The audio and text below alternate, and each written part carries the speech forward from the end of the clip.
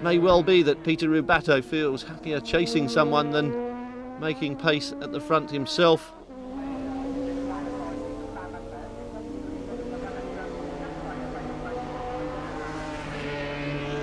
And Rubatto now looking for the inside at the right-hander. He's not going to do it.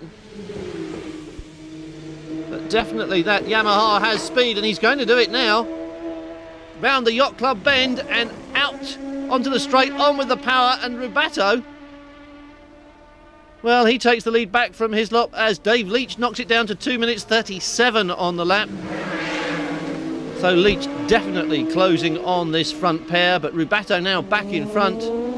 Took it on the straight, and it's quite clear that the Yamaha does have the legs of the Honda on the straight bits. And away goes Rubatto. Hislop behind him. And look at this. Trevor Nation goes past 59, which is Donald Jacks, the 20-year-old American, and now looks at McCallen. Trevor Nation was dead last after that mistake at Statue Bend and is now, well, right up into the top 6 at least. McCallen then pursued by Trevor Nation. And I suppose that is a fair indication not only of Nation's commitment but also of the outright speed of these Nortons. And look at the way Leach has closed up with these two. Rubatto, Hislop, little breath and then Leach. There was a long gap there earlier on, but it's only a small one now.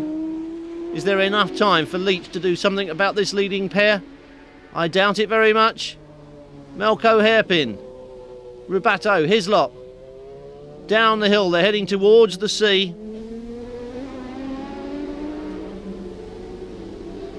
And here they come into the right-hander, Fisherman's Bend. Rubatto and Hislop close behind him. Leach in the picture as well. Along beside the wall to R Bend.